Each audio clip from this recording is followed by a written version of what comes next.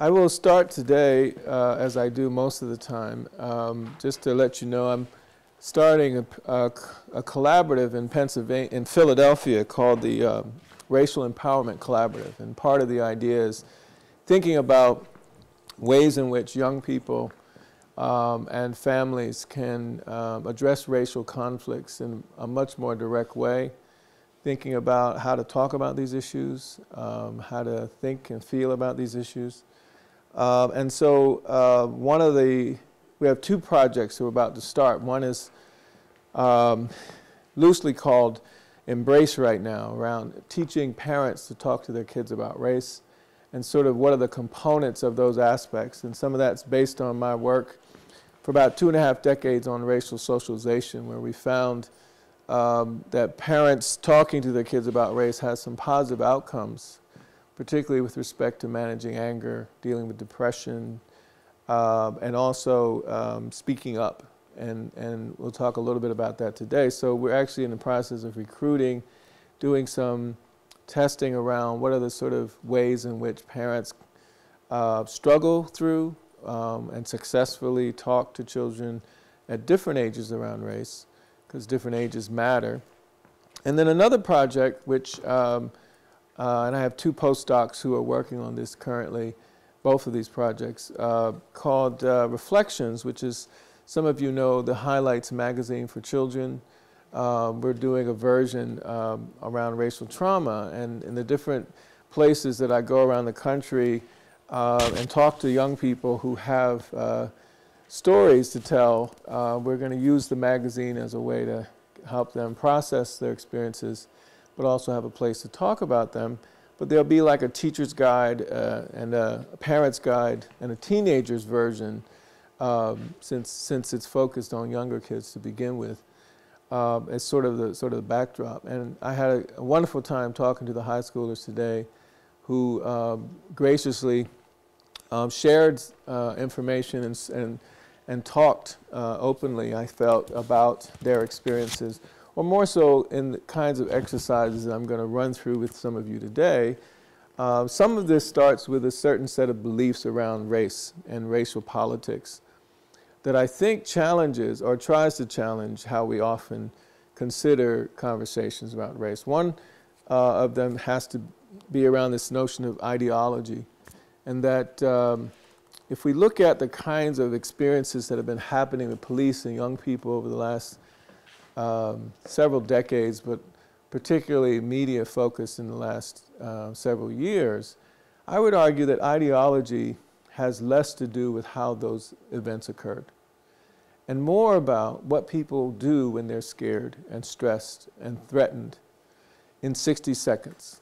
And so a 60-second reality is different than an ideological sort of frame in which people tend to believe that my beliefs, my commitments in terms of voting, my commitments in terms of where I choose to go to school, who I want my children to be around, who my friends are, that those issues are very important, and they're obviously linked to choices that we make.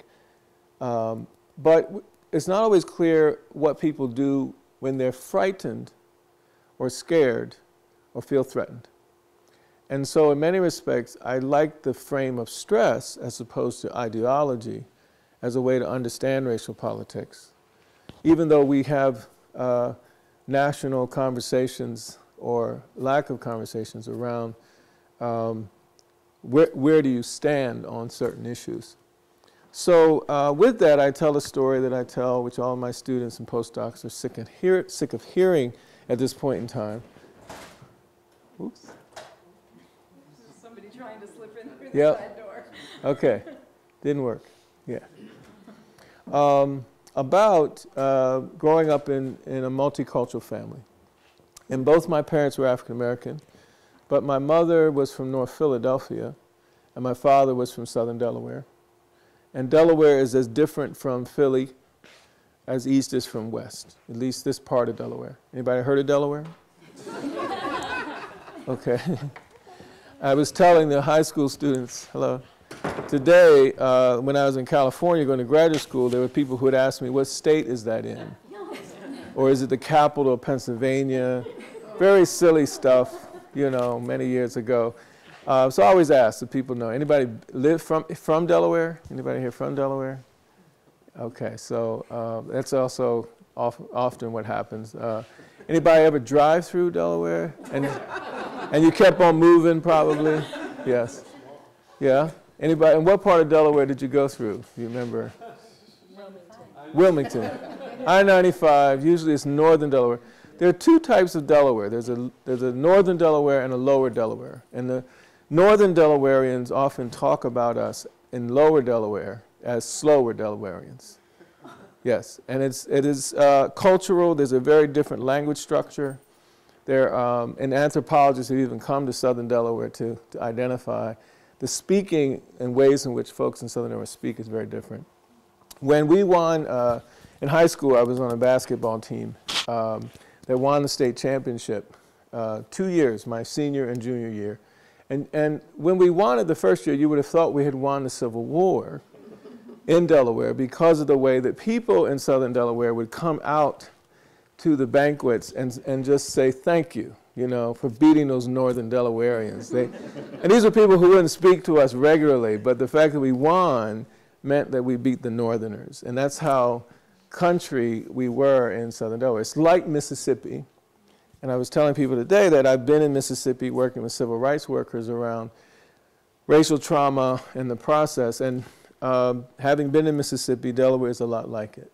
Not only around the language, but politics.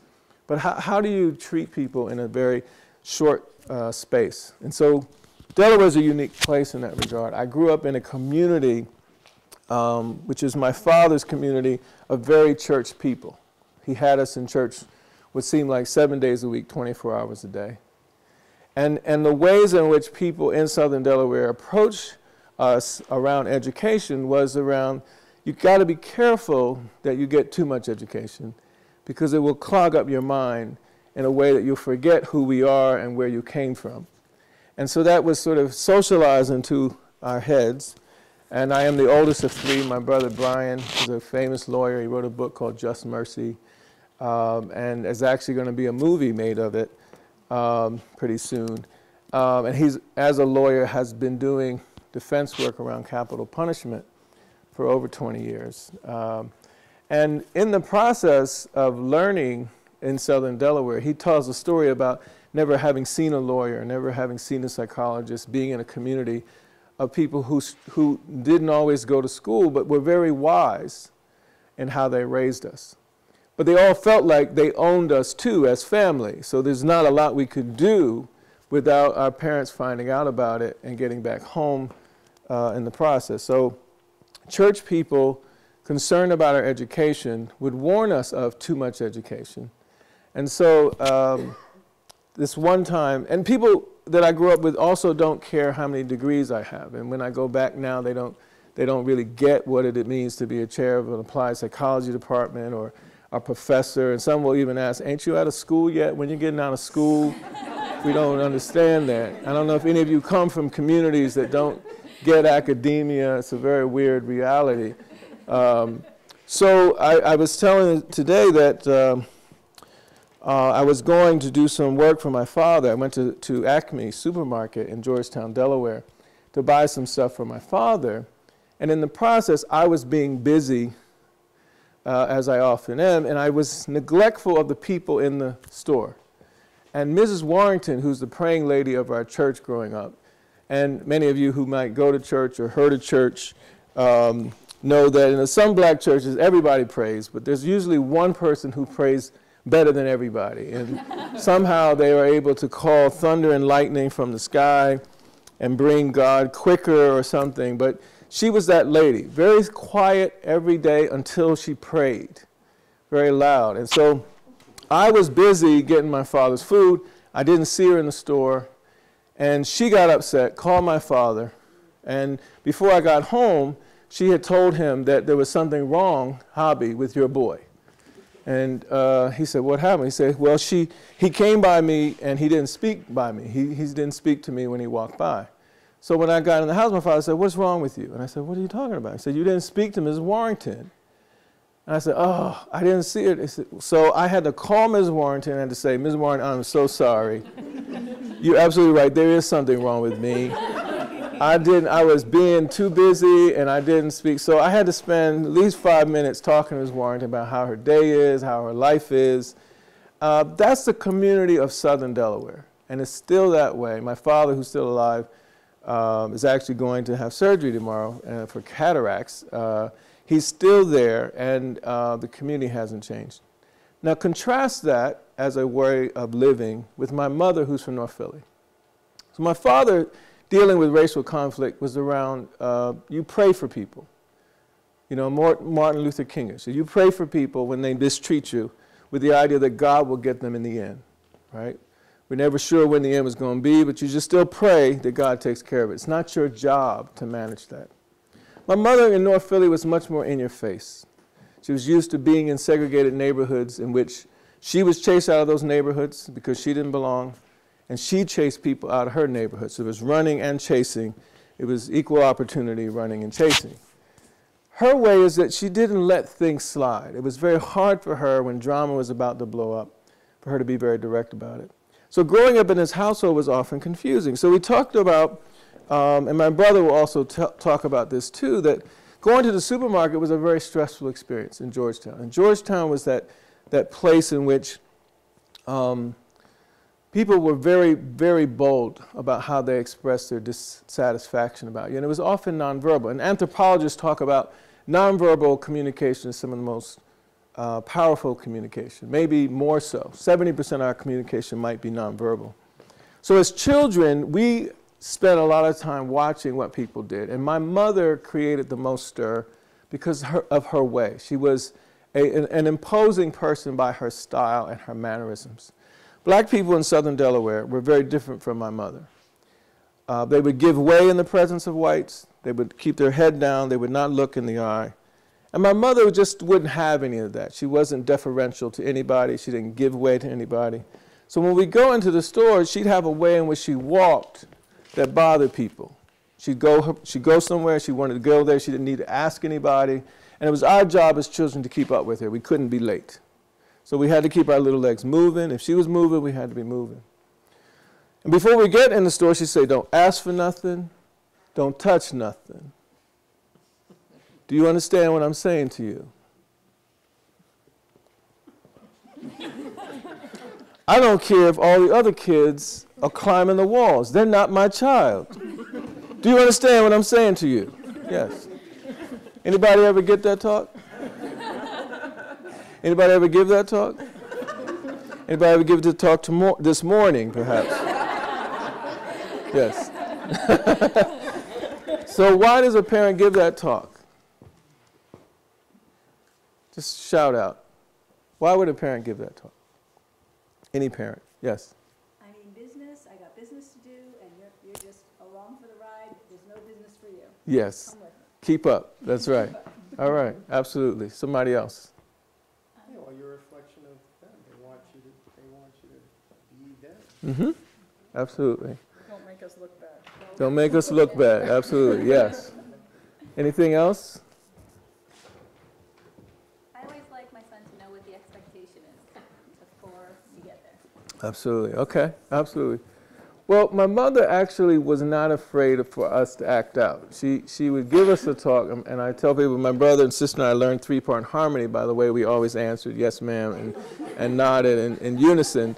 But she wasn't worried about us because we didn't really do anything bad growing up. We were too scared because of church, being in church too much. In fact, one of my biggest fears was that I'd be in my first sexual experience and my whole church would show up right in the middle of it with my pants down, and then the praying lady, Ms. Warrington, would start praying real loud. So that image kept us from doing anything until we got to college.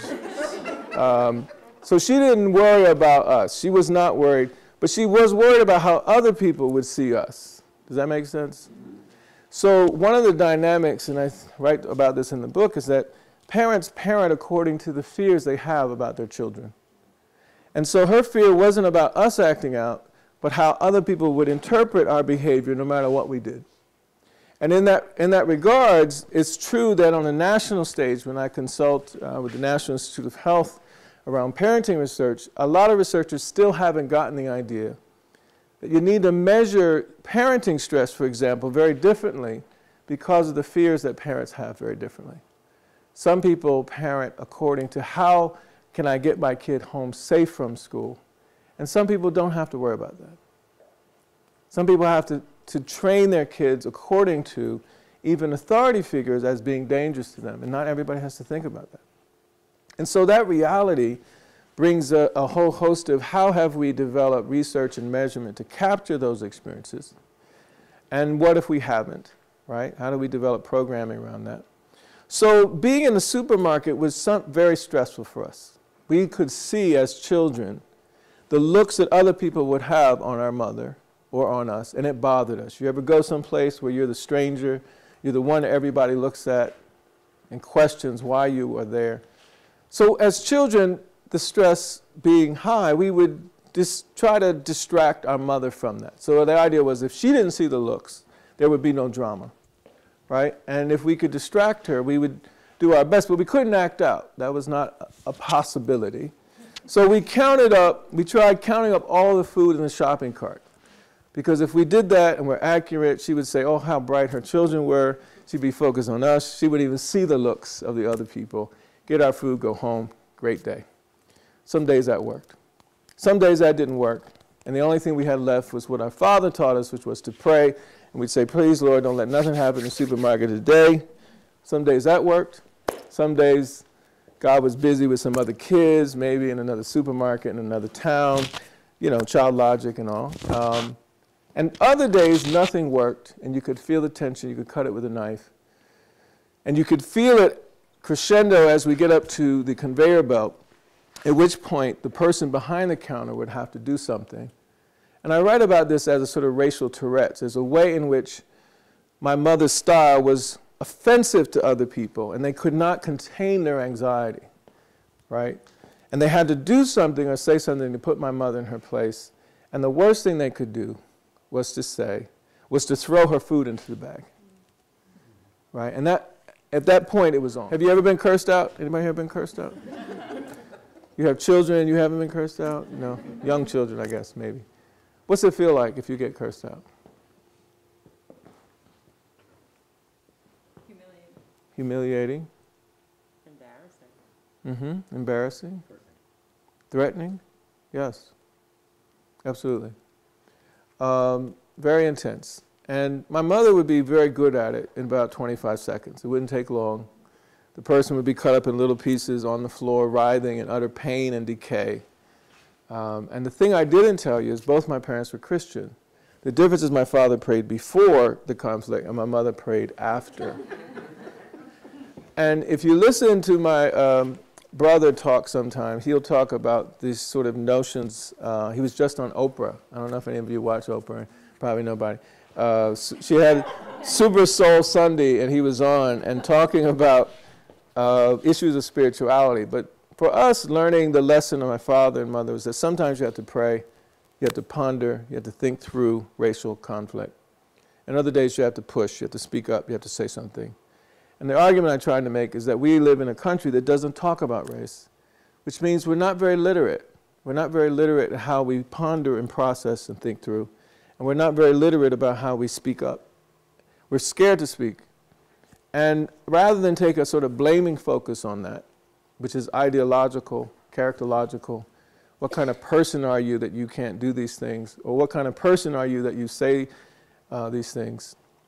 I would rather take a position of stress, that people are overwhelmed and do not know what to do, right? And unfortunately, regardless of intentionality, outcomes that occur are still quite detrimental to our health, to our children's health, and that we can do something about it, we can say something about it. And it starts with story, starts with telling a story. So having said that, let me ask you, and this is what we would do with anybody in our work, we'd ask you to think about, do you remember any stories you heard about how to navigate racial matters while you were growing up? Or Did any of my story trigger memories in your own head, thoughts, reactions? What I'd like for you to do is just turn to one person next to you and talk to that person about your story or a reaction to my story. And then I'm going to try to tell you why I think this is more important when it comes to race relations than anything else. So think of a story while you were growing up, any age, pick any age. Did you hear any messages about race growing up? And if so, what were they? Or just a reaction to my story. You have 2 minutes, right? And talk to your partner, and then I'm going to say switch, and then your partner will share with you. Okay. So as part of the set of skills, thinking about racial literacy, thinking about what kind of skills are necessary, one of those skills is how well can I notice myself in an interaction? So let's say if I only have 60 seconds, doesn't it make sense that I'm aware of what's going on with me in those 60 seconds in order to make better decisions and choices?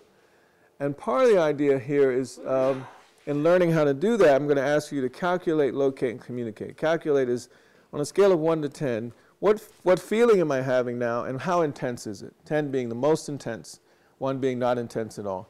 Locate it, where in my body do I feel it? And third, communicate it. To what degree am I aware of the self-talk that goes on during the experience?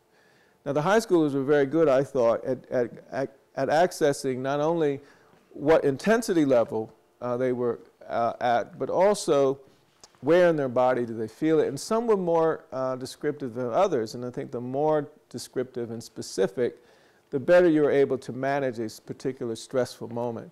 And also, don't forget to breathe and exhale. I always forget that part. And so before we ask you about your story, can you tell me a little bit, did you notice anything about yourself while you were telling the story to your partner? Now, do you think, can you see how what I'm thinking about something, how I'm thinking about myself when I have a racial encounter is very important, how that encounter comes out? Does that make sense? That if you're worrying about how you'll come across, if you're worried about what people are thinking of me in this moment, should I say this thing, should I not say this thing? I really believe this is the battleground of race relations that we haven't addressed, right? Because the way in which we actually get to the place of saying something or doing something is really far beyond what's going on with us in that process. And that's where I find it courageous for people to talk about what's going on with me right now. And the fears that drive our engagements oftentimes are not unearthed. They're unearthed in a way, and I think having to get at them, and this is one way to do it. So I'm going to ask you to think about that in a sense. So can anybody share a story, if you feel so inclined, that you might have gotten from family? And this was the original attempt to ask you what were some of the messages about race and difference while growing up. But I understand not everybody has them. You know, my grandfather walked with Martin Luther King. That was one comment I got. I said, that's very interesting. Did you walk with Martin Luther King? And part of the idea was, how does that affect you in your decision making around these moments? So I find what you shared much more courageous than our attachment to a civil rights history, because I'm not sure that trickles down to a face-to-face encounter. Maybe it does. Maybe having voted for Obama, or maybe having made some larger statement in philanthropic sort of effort, that's going to change how I negotiate a face-to-face encounter.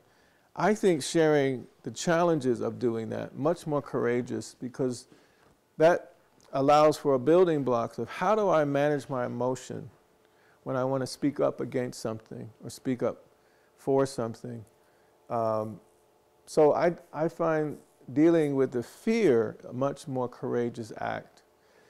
And I think because it's directly related to how I speak, what I feel, what I want to do in a very short period of time. The question is, what's the goal, right? So I think part of the goal for me, and why I think of racial empowerment as a goal in and of itself, is that a lot of times from our research, parents don't always talk to their kids about race regardless of the racial background. They usually wait until something tragic happens, right? So one counter to that is that if we talked about it more all the time, we could add all kinds of commentary around it being both positive and dealing with, and thinking about it positively, not just negatively. And I could argue that every family could do that, even if they had different experiences. But I would also argue, let's say you don't have to talk to your child about this because the dangers in your locale are not the same as the dangers for me in the same locale. That doesn't mean that talking about it would mean you couldn't understand where I was coming from. Now, I think there are times we try to share this with people and they're not ready to hear it. In that case, I think you have to make judgments. Is it safe for me to really share what's going on, my feelings in this context? We were talking to young people today, and in the work that we've done with African American boys in Philly, we teach a course about how important it is to share your feelings, right? But we have another course on how not to curse out cops, right? Because when you're being harassed every day on the street corner just by standing and doing nothing, right? First we had to teach them that doesn't happen to all youth. They didn't really get that because they thought this is what police do. They've never been out of their neighborhoods. They don't get. But then the idea of what you feel, rage in those motions, that it's okay to curse out the cop but not in front of the cop. So there are ways in which someone could, I think, essentially get that maybe I haven't had that experience, but maybe I could feel some kind of sadness that you have to go through that. And we also get that from stories of young people who vicariously watch their friends of color go through stuff that they don't go through. And we're still in the same car, we're getting stopped by the same cop, and there's a way in which I see viscerally that that was not the way I was treated. We see this in classrooms and the like. So I get that maybe they might not understand it, whoever they are, but that would not be a reason not to talk about it more deeply. And I actually think other kids can hold other kids accountable for what they don't know or see. So I agree with you. The fear isn't the same, but the idea is, can I get to a place of skill where I can speak that, if I choose to speak it, in front of anybody? And I think we could also say, educationally, it's an imperative that we challenge images for any group that might fuel the decision-making that folks have in 60 seconds or less. I don't need to feel like all the cops that shot these young people over the last couple of years were bigots to understand what's going on. But I think I do need to understand, how do you do good police work when you're really stressed, when you only have 10, 15, 20 seconds to make a decision?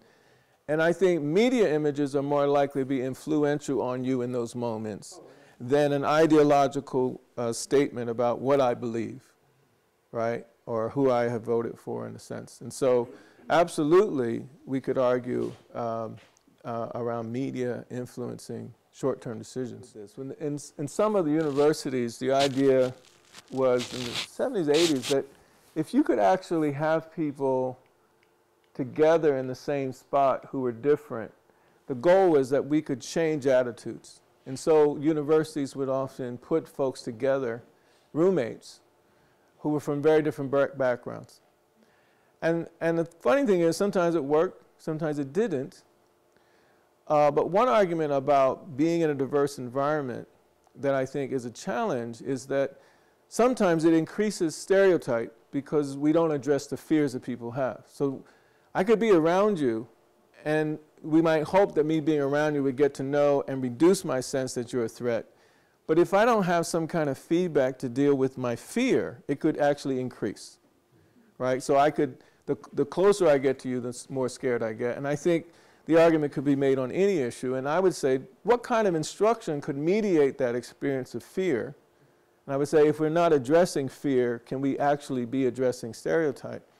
And I don't agree. And I think the more explicit you talk about these issues, the better you are than hope and praying that they get it, right? Hope and praying that we would somehow, by being in a diverse environment, not get it. And you could argue that, well, we try to get more diversity, but we can't always bring ourselves to what's the level of diversity that brings about the best optimal sense of learning?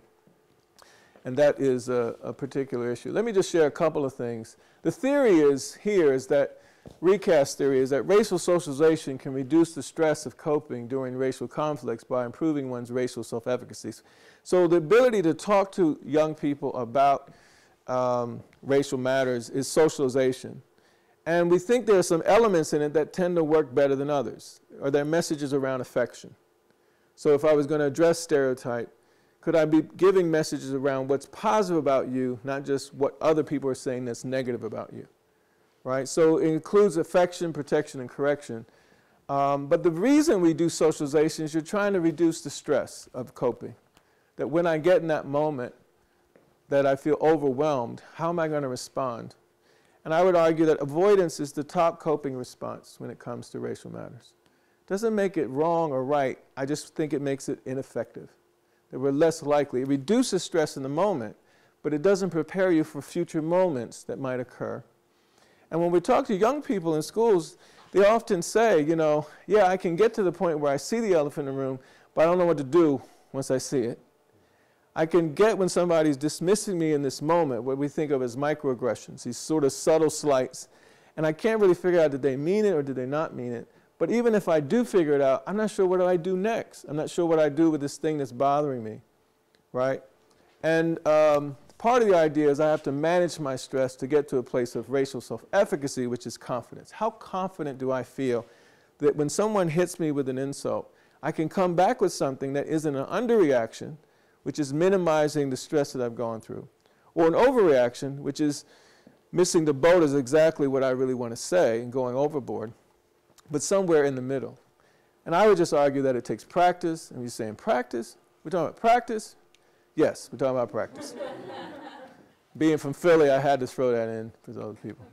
So some issues of why is it important to reduce racial stress? Well, some of the neuroscience research on this is suggesting that the fear is so visceral, that the fear responses that people are making, in this case in response to black males, is so ingrained in their consciousness that people respond as if they're responding to spiders and snakes.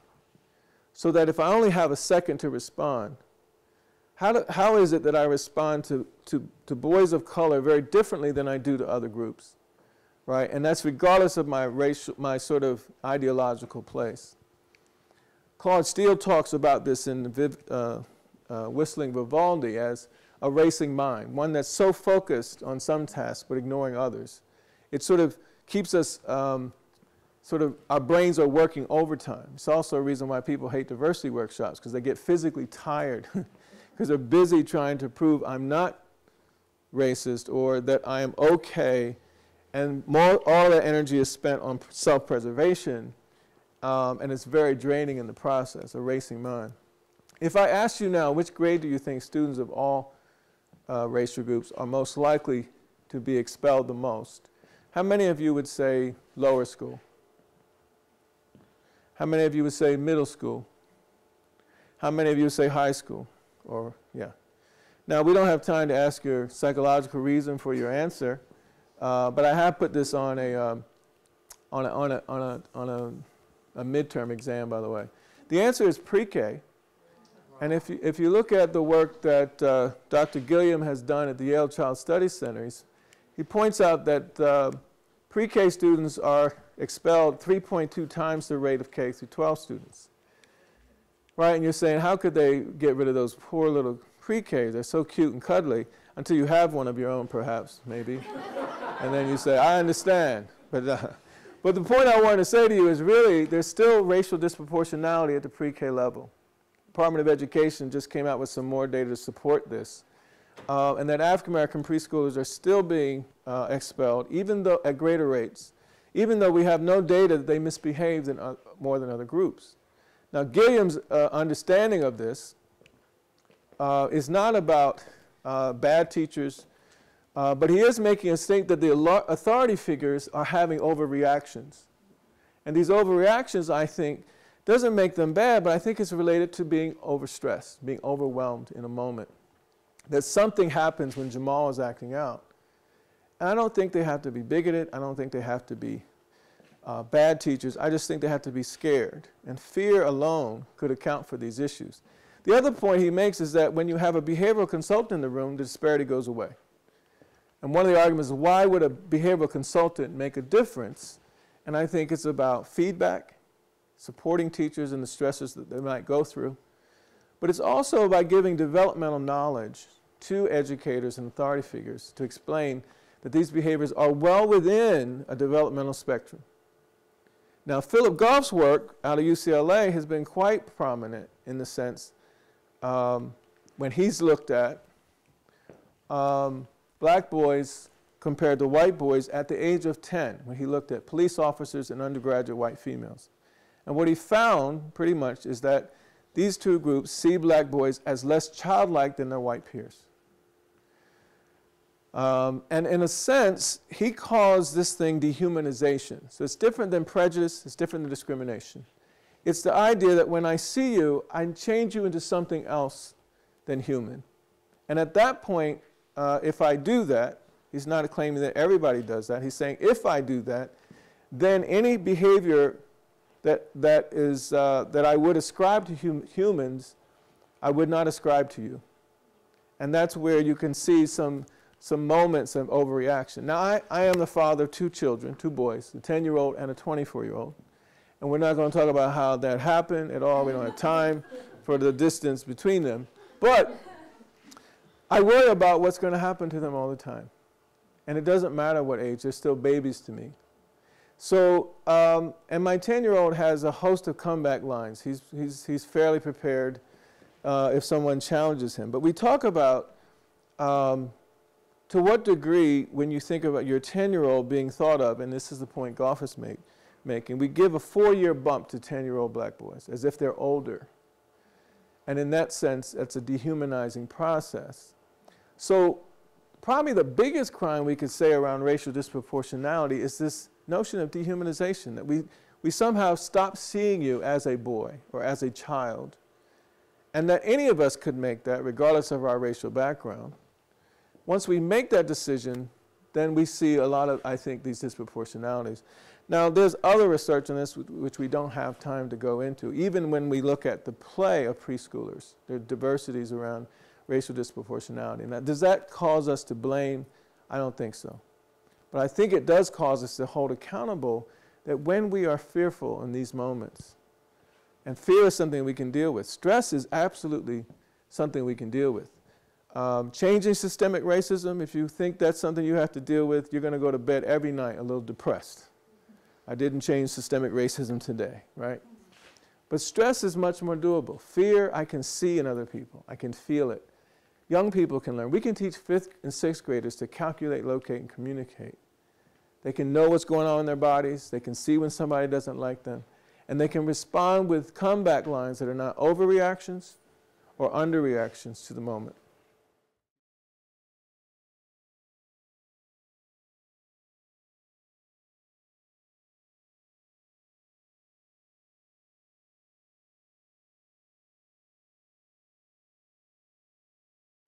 Well, there's no data suggesting that they act differently than any other group. The issue is, and we're actually looking at racial stress as a measure separate from teaching stress. So you could look at early teachers, TFA teachers in particular, who are new to teaching. Is that more important, being new to teaching, than teaching black and brown kids, right? Those are, to me, they're different dimensions, but we're trying to demonstrate that. So we have a measure of racial stress, and in one study we found that being stressed about learning how to be a teacher is a very different construct than being stressed to learn how to teach in front of black and brown kids. Because my issues around race come up and interfere with how I think about teaching. And I think some can get over that. It's not a death knell, but learning how to be a good teacher is very different. And in a lot of teaching schools, including ours, we've had to shift. So we're focusing on how to be like the best social studies teacher, the best math teacher, right? But we've had no skills in how do I navigate the relational dynamics between me and Jamal, where I'm frightened about Jamal's style. Now maybe Jamal is behaving the same as other kids, but he's got a little swag to it, right?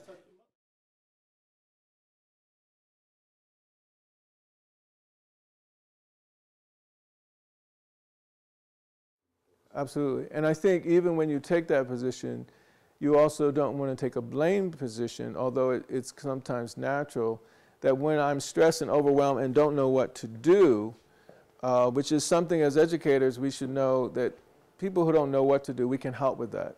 But it requires ability to say, I'm a little scared at this moment. That's why sharing that I'm sharing something difficult is an incredible precursor before learning some very difficult or not so difficult knowledge. I'm struggling here. So in our measure, we find that some teachers are very much saying, I'm scared in these racially diverse classrooms. But I also go ask for help. There's some who say, I'm really scared, but I don't want anybody to see that I'm scared, because then they'll think I'm racist, right? But they don't learn the skills in navigating in these moments. And I think those are different realities. There's nothing wrong with being scared, absolutely. And to think of it as racist is blaming. But what you do with that fear is really important.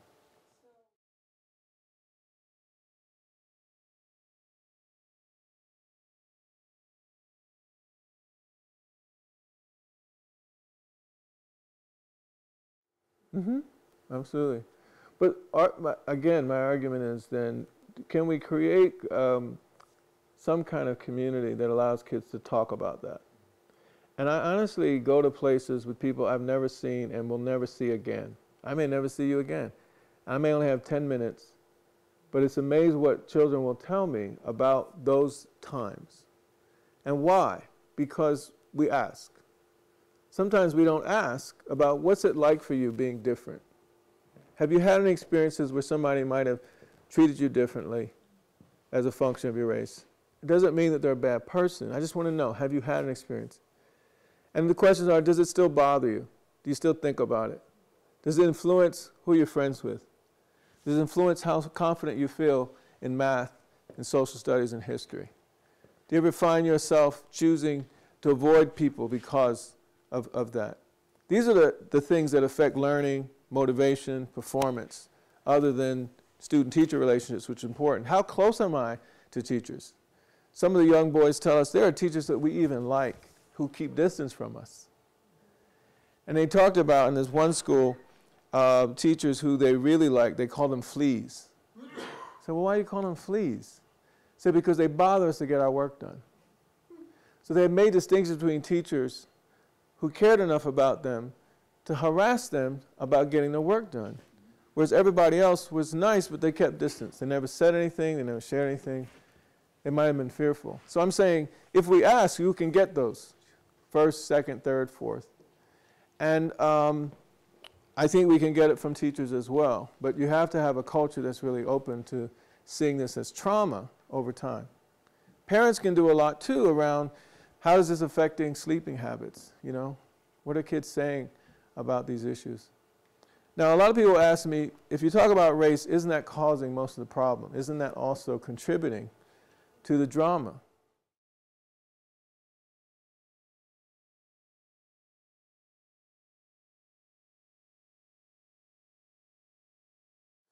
Well, I do think some of the challenges, some people might think, well, this is no big deal because I don't see how it's effective to anybody. So sometimes I drop knowledge around, do we understand the impact of racism in our society? Most people do not.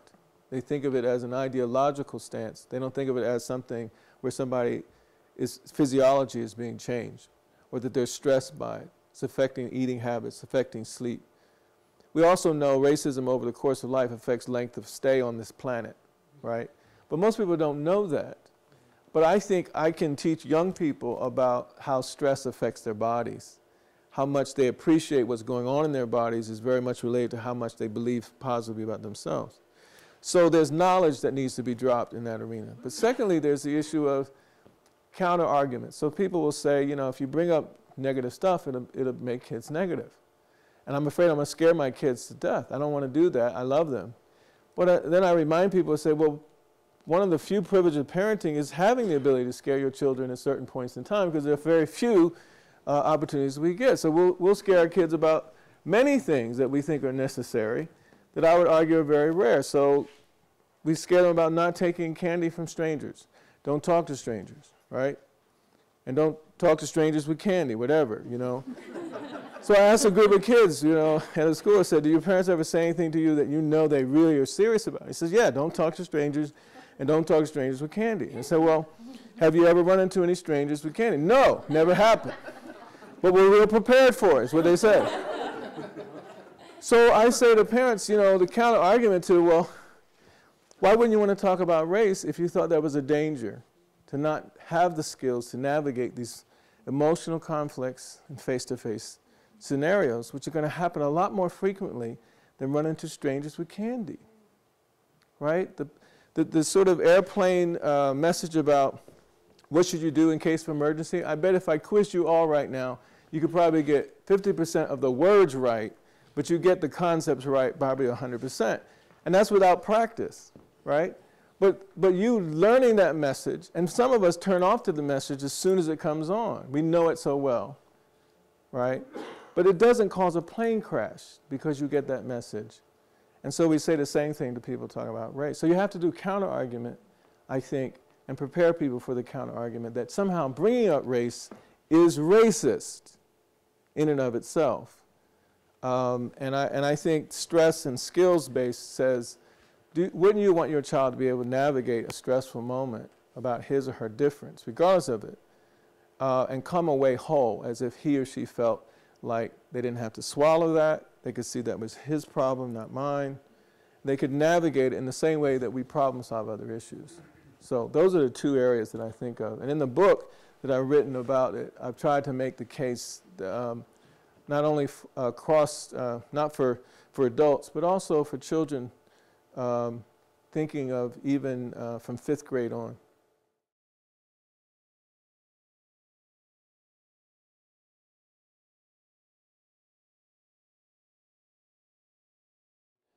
Well, I think the question is, what knowledge stream do you want to go into? You want to go into education? Do you want to go into incarceration rates? Do you want to go into arrest rates in terms of disproportionality across race? You could even look at income and class and still see that class alone does not explain this racial disproportionality. So it depends on how much knowledge we need to get in certain areas. But I think there's still the issue, even if you have facts, teaching our children how to speak up when they feel overpowered emotionally is still very important. And I think that still takes practice. We were in a school, I told today, with a very high academic school in South Jersey, in which the students asked us to come and teach them about racial literacy. It was all black class. And I asked them, what would you do if somebody called you the N-word, right? And all of them said we'd kick their behinds, right? That was the #1 answer to everything.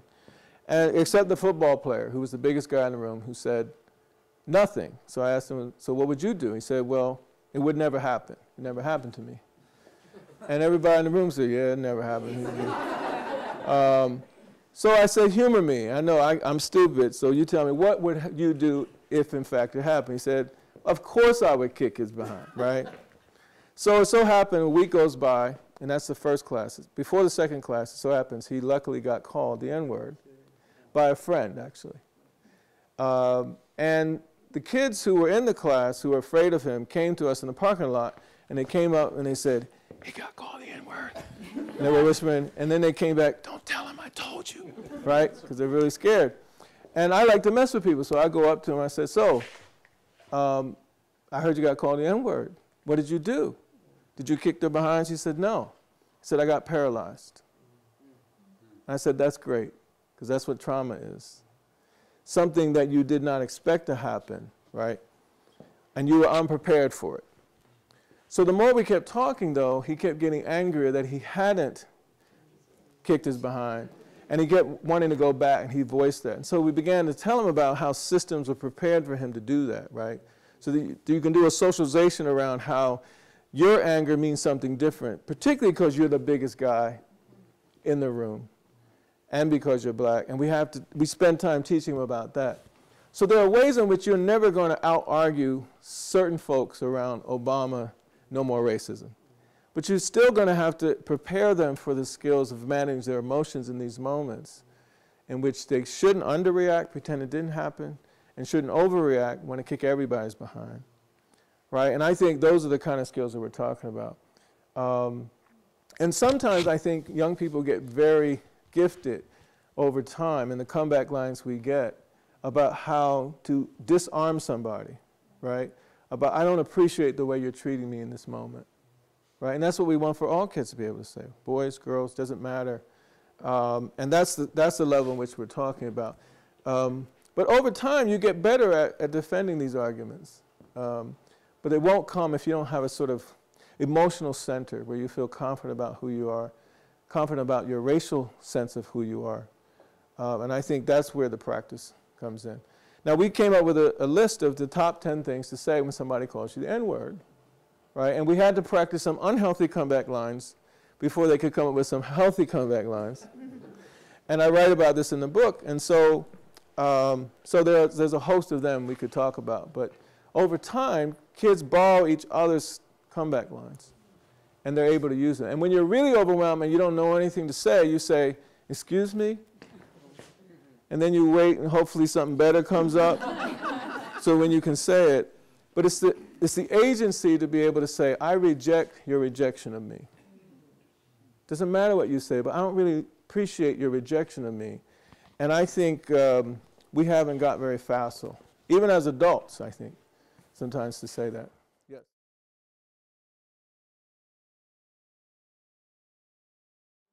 Yeah, I think in front of the work that we've been doing in independent schools, the kids would tell us, for example, they might shift their behavior depending on how they think the different audiences in which they must live are going to perceive them. So in Philadelphia, there was a school that used to be just across City Avenue. So you're in Montgomery County if you cross the street, and on the other side is Philadelphia. So some lived in Philly, and they were going to the private school across the street.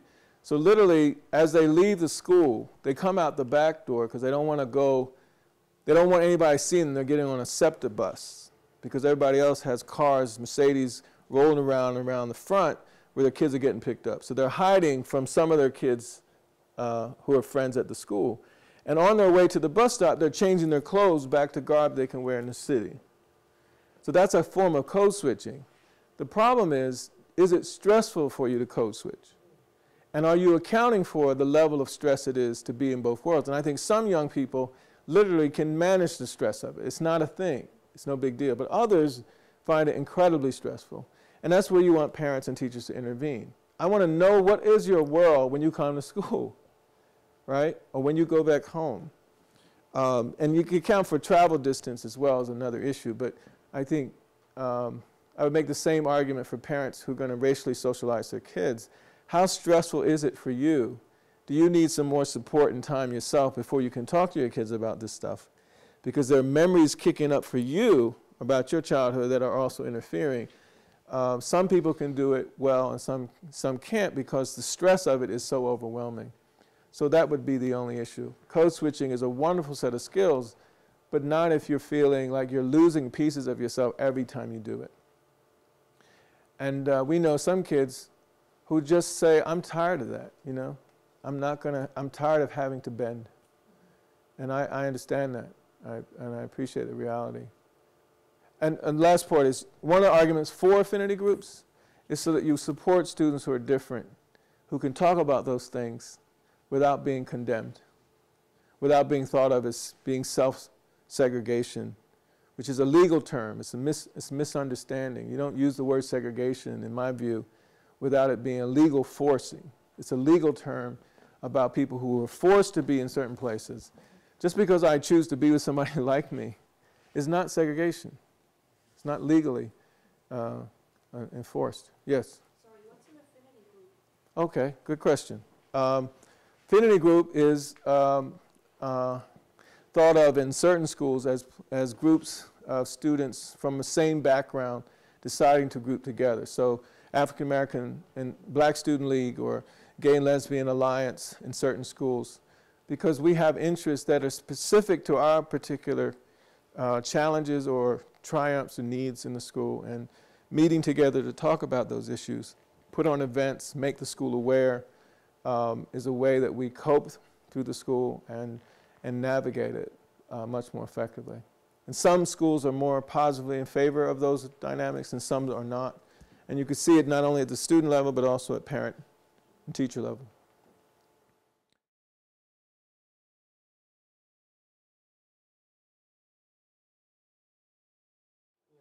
It's absolutely essential.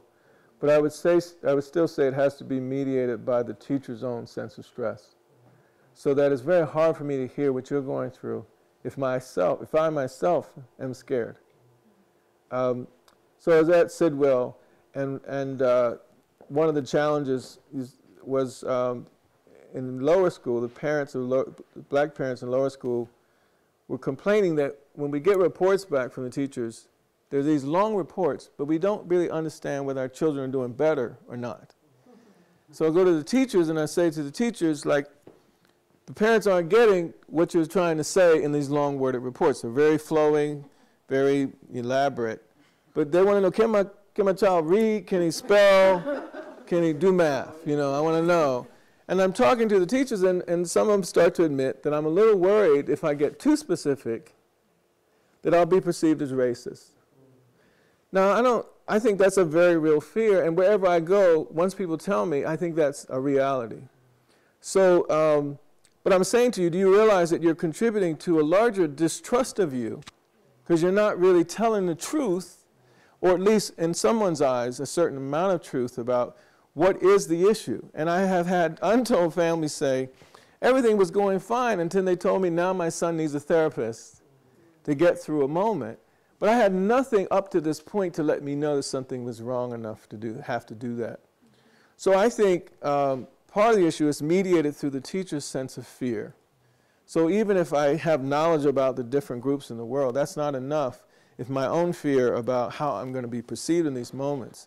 And that's where I think it's courageous to say, I'm struggling here, and I need some support or help. To me, that's how you address that fear. And then I can tolerate and I can hear more, I have more room to breathe and listen to how other people struggle. But my struggle still it matters. And I think without blame is essential for that to occur. Yes?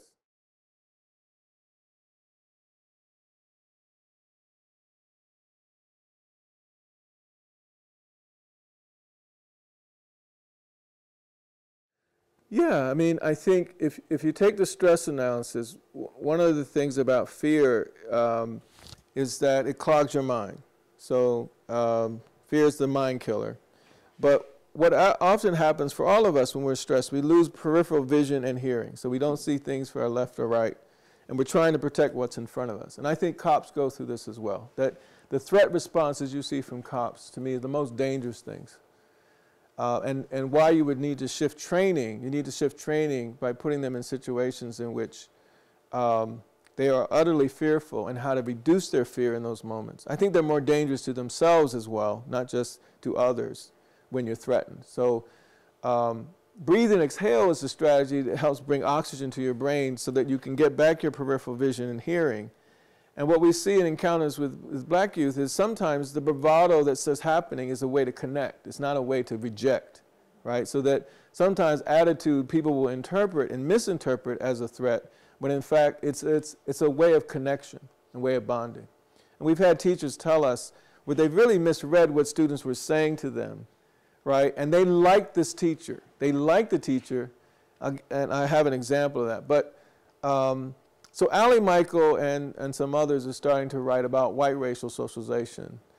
And part of the argument is that in the interviews that they've done, the best response for the white parents to their teenage children in those studies were that the less talking about it, the more competent they thought their kids were, right? And so by bringing this stuff up, because it could cause all kinds of fear in other people, out of an altruistic sort of place, we don't want to bring harm to anyone else, minimize the amount of conversation.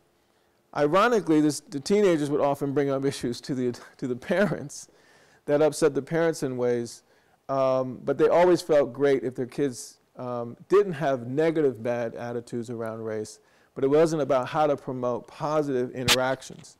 So that's back to ideology. Are my kids, this kind of person or that kind of person, as opposed to skills? Do they know how to navigate racial stress right in the moment? And I would say, I would go back to the argument that if all parents had to worry about how their children were perceived in a racialized world, they might start socializing. If you think about what we think about girls, right? If you think about early mature boys and girls, some of us who've had to deal with this as parents, we know that early mature girls and boys experience the world very differently. Girls are hit on by older men, right? And if you could be with your children 24 hours, 7 hours a day, you would just hold them and not let anybody talk to them probably. But you can't account for a 10-year-old looking like a 14-year-old or a 12-year-old looking like an 18-year-old and how the world will see them. And so you might think about talking to them very differently. And I would say if white parents were thinking about the world in racialized lenses, they would say, in order to prepare my child about how he or she will be perceived, and there could be stereotypes about cluelessness about race, always going to be wealthy or whatever, I would argue that the stress would kick in enough for us to say, maybe I should bring this up.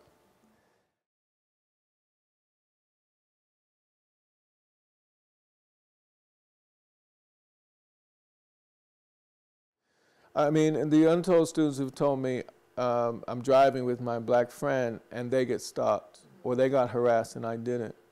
And they have to live with being vicariously stressed by witnessing that and not knowing what to have said or done in those scenarios. You still have the same, I believe, outcomes of sleep disturbance, worried about, I wish I had a do-over. If I had another second chance, I would have said this. And the whole comeback line process is preparing people. If you had a do-over, what would you say the next time? That would be not an underreaction or overreaction. And I think you could definitely say that for white students. And we're only talking about race. We're not talking about other issues of rejections. So you could figure other diversity issues could be thrown in as to why you would want to socialize.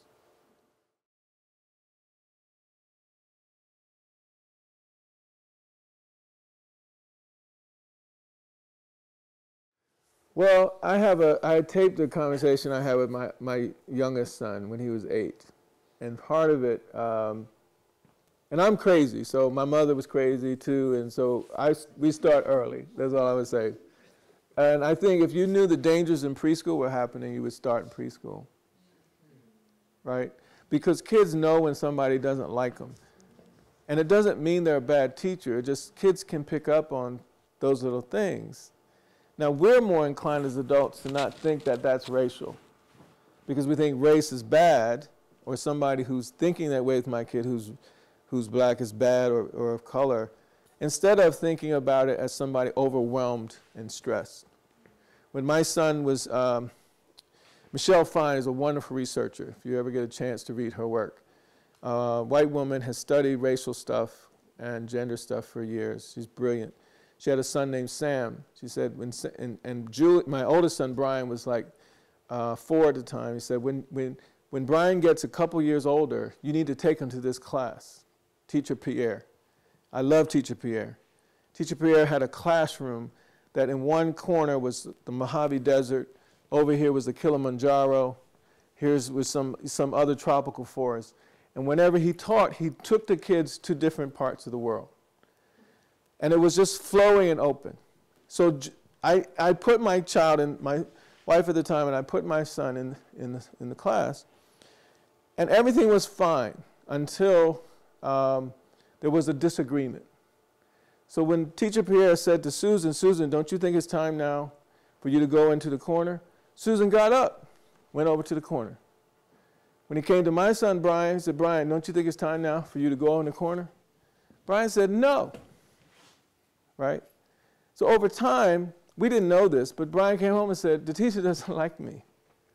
So we went and we watched this whole thing happen, not only to Brian, but to other kids. So I said, we got this. So we told Teacher Pierre, look, if you want my son to go in the corner, he said, boy, get your behind over in the corner and go there now. He will go, promise you. And you need to say, I love you as you go, because some people think you tell him to get his behind, doesn't mean love. Anyway, my point is, he was 4 or 5. Now, over time, the teacher could not tolerate, his own sensibilities did not see that he needed to transact culturally different for some of the kids in the classroom. Now, was he a bad teacher? No, he was a beautiful teacher, but he could not navigate these moments. And my son took it as a personal dig, and so did the other kids of color in that classroom. I don't need to blame him, right, to see that there's a problem going on that I think eventually would hurt Brian, and so we took him out of the school, right? And I would just argue that those are things we don't think of as racial, but they are, and I think young people can be taught very early. When Brian was 4, he said, "Dad, how come there are no black Santa Clauses on TV?" I said, "That's beautiful." You know, I just said, "That's beautiful." I didn't answer it, but I said, "That's beautiful," because if you can see the elephants in the room, to me, to some degree, you can do something about it. And children are beautiful in the sense that they haven't learned to not see what they see as we have. So, yeah, I would start early. The only other thing I would say, when my son was 8, and even though I've done this for several decades, I found myself very awkwardly overwhelmed because he was watching CNN right after the George Zimmerman trial, and they were interviewing Trayvon Martin's parents, and they were sad on the television, and he could not take his eye off of CNN. And I couldn't get to the television to turn it off quick enough, because then he wanted to talk about it. It wasn't prompted by me, it was prompted by him. And when I realized I couldn't get away from it, I taped it. And so part of that conversation is both my awkwardness, because he's generating discussion. He has questions in ways that we can't wait to answer, right? We can't say, we'll talk about it later, because he's seeing these two parents sad. He wants to know, why would that happen? And I think in those moments you realize, you know, it's not just what you begin, it's what they begin. And they might begin earlier than we do. So anyway, there's a proverb that goes, a lion story will never be known as long as the hunter is the one to tell it. So our job is to make sure all kids get to tell their story the way they want to tell it, and us too. So thank you very much.